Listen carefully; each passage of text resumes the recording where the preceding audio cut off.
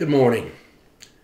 Last Thursday and Friday, I told you about Robert Manry, this 47-year-old guy who was a copy editor at a newspaper who'd gone out and bought a 13.5-foot sailboat, spent a year fixing it up, and after sailing it for 7 years, decided he was now prepared to sail by himself across the Atlantic Ocean in a 13.5-foot boat.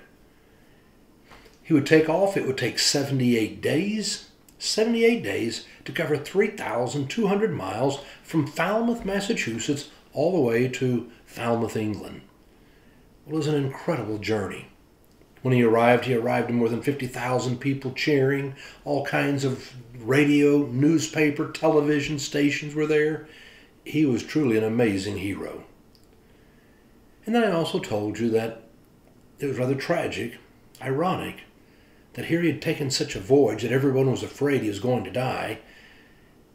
And then 6 years later, at the age of 52, he had a massive heart attack and he died. Not from sailing, he had a heart attack. Well, before that, he wrote a book called Tinkerbell, and he described his trip.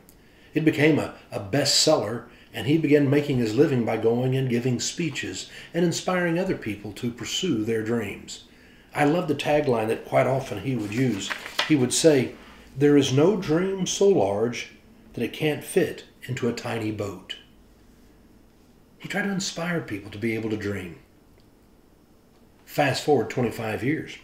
25 years, Stephen Weistrach was going to sail from Southern California to Hawaii by himself.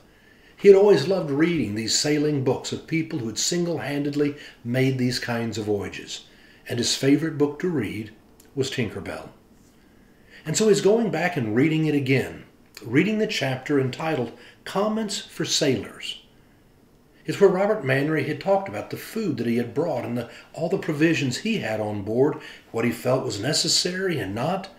And so Stephen now, 25 years later, 1996, preparing to sail to Hawaii, was reading that chapter again when he noticed one of the things he said he had was a 16mm movie camera and 50 rolls of Kodachrome film.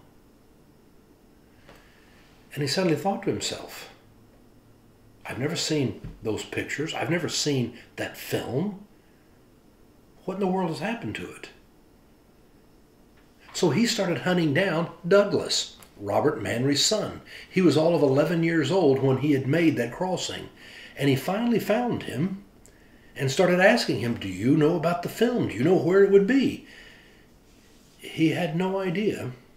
The extended family had kind of drifted apart after Robert and his mother, Virginia, had passed away.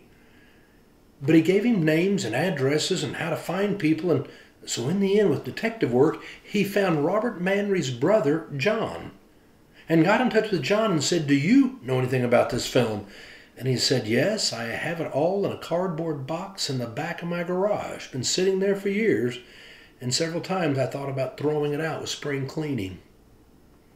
Now Stephen got the film. He went back and talked to Douglas and got the ideas on how to do some more research.